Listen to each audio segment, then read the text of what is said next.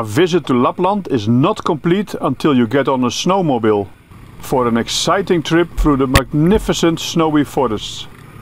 Hop on our snowmobile with us.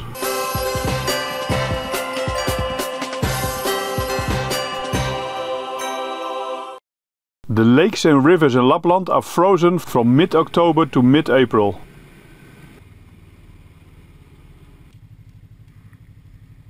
Since temperatures at night are sometimes -40, the ice is thick. On top of that, there's a good layer of snow. And there you have the perfect base for driving around on a snowmobile. Kijk wat een mooi gladde sneeuw hier, joh. Even traffic signs and paths are created on the snowy ice.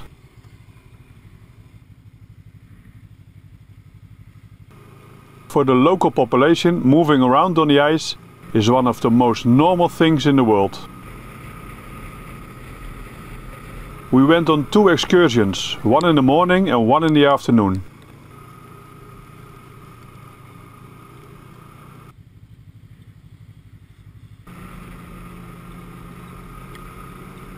Before we started, our guide provided us with safety instructions about driving.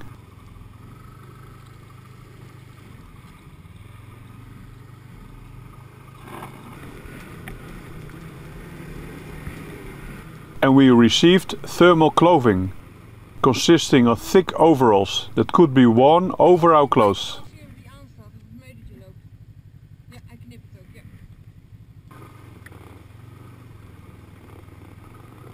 In addition, you could also have boots and gloves, but we had our own.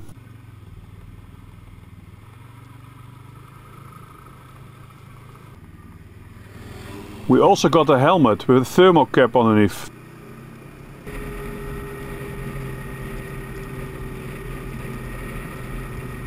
Just fitting and putting it on was very warm. When everyone had all the gear, we went outside, where the snowmobiles were ready. After a brief explanation of how to use the snowmobile, we set off. The area is really beautiful. The trees here on the mountain are full of snow. Not just a little, but a lot.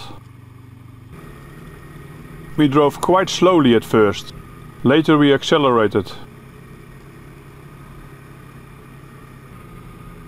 In one place, Remco, the safari leader, drove through deep snow. The tracks were almost impossible to follow, so we went straight through the deep snow.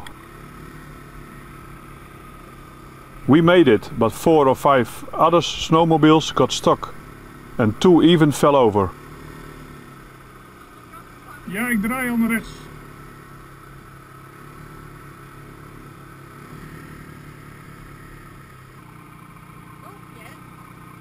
Ja.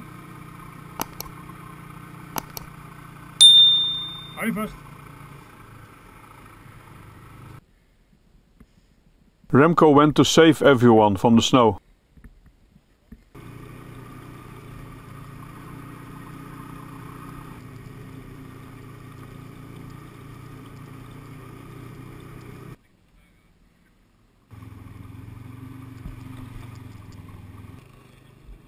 After another hour we returned.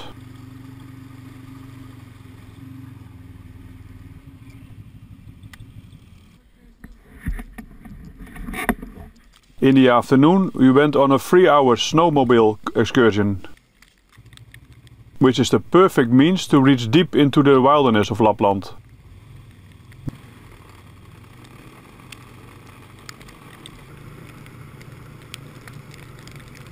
This time it went a lot faster than last time.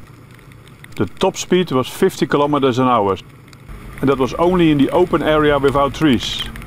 Between the trees we drove 25-30 kilometers.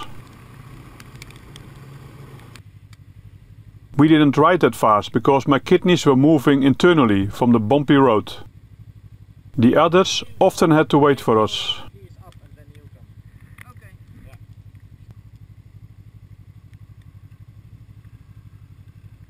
At one point we came to a large hill that we had to climb one by one.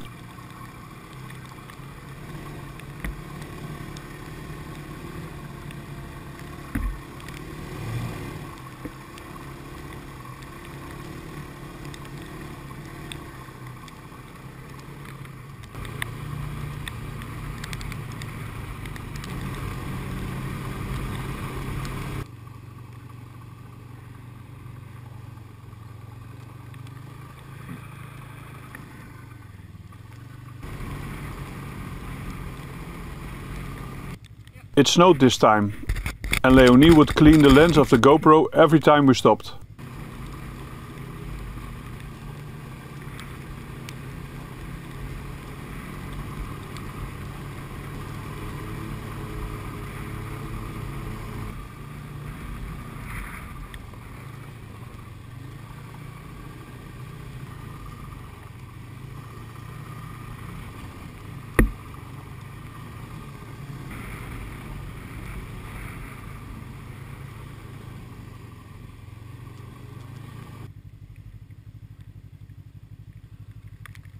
On the way we got another pack of soft drinks, and that was an unrealistic sight. Grey and black in the white snow and fog.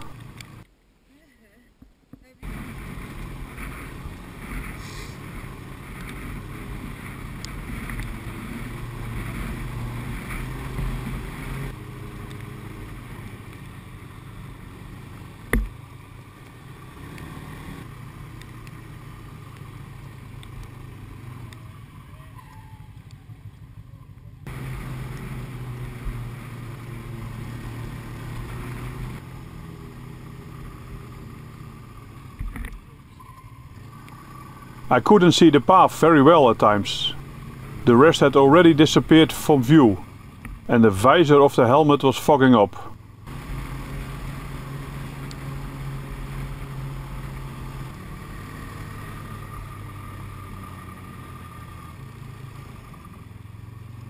We were happy to be back.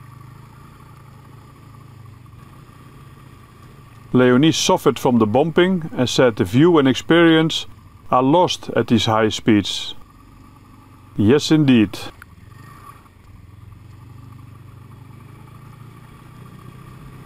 If you like this video, subscribe to our channel and watch the next video. Dream Explore and and travel with us.